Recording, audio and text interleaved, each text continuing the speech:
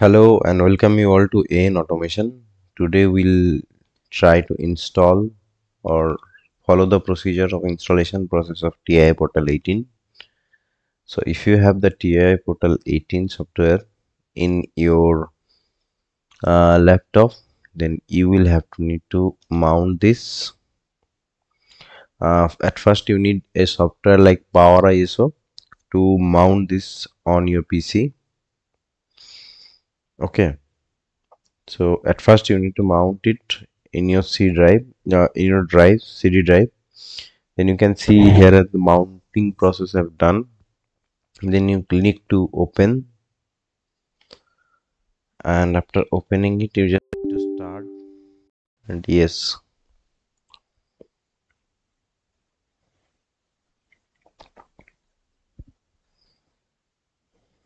click yes.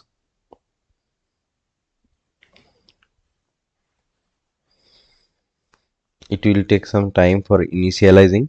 After initializing, you can see the program features.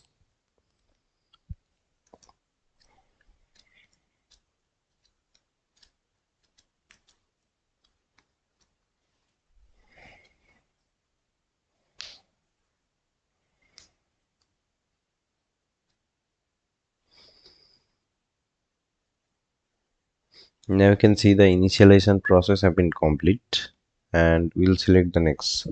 So there have a error.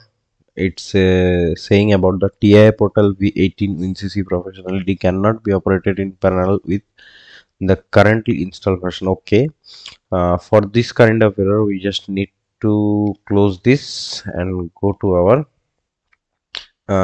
control panel, and we'll have to search the Siemens totally integrated automation portal. We need to double click it and click to yes. It will also take some time for initializing. After initializing, you can show the widget view.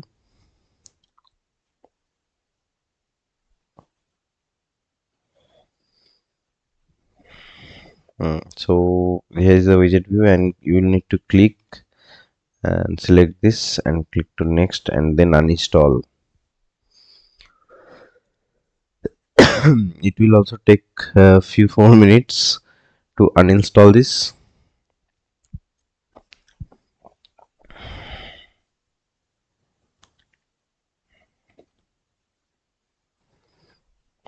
After uninstalling, I can show you that it will work properly.